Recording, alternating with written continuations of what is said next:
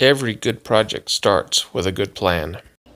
This is the third Home Depot store I've gone to get enough parts to make these shelves. But I think I finally got it all figured out. I still need some lumber though.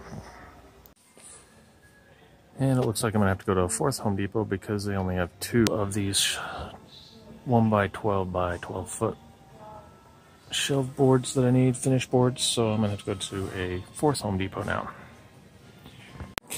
And there's the wood, 12-foot long planks. Along with some stain and a drill bit.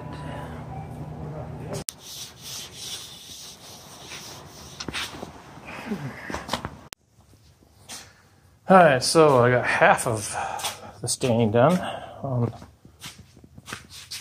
one side of the boards. I should have worn gloves while I was doing this. So while I'm waiting for this, I'm going to go put the base of the cabinets together. These are the bases. And they're going to go along the wall right here.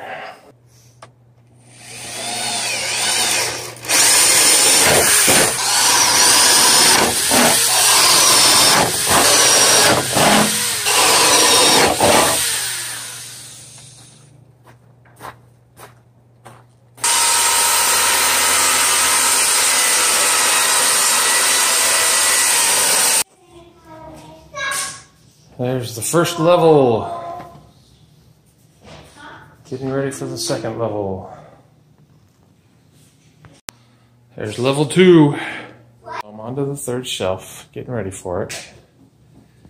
And as I'm doing that, I am trying to make sure that I am lined up with the studs still. So I did the stud finder on this to make sure I know where the studs are. So with each level, I have to make sure everything is perfectly level, all the angles are right, to make sure all the boards, when they go on, are completely flat. There's 3 spots, one at the bottom, one in the middle, and in this next picture you can see one at the top on each section of bars where I'm attaching it to the studs to anchor it to the wall. I also use the leftover pieces of wood on each end of the board to make sure the ends don't sag. And here you can see the finished product. Don't forget to like and subscribe.